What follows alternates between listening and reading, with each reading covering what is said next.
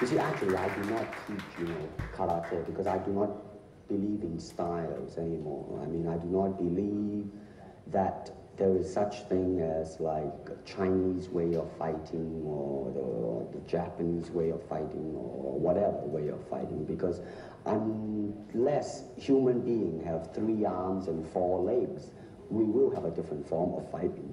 But basically, we have only 2 hands and 2 feet.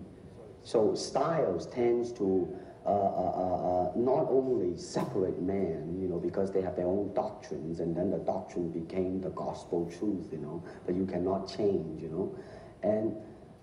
But if you do not have styles, if you just say, well, here I am, as a human being, how can I express myself totally and completely? Now, that way, you won't create a style, because style is a crystallization, I mean, that way, it's a process of continuing growth.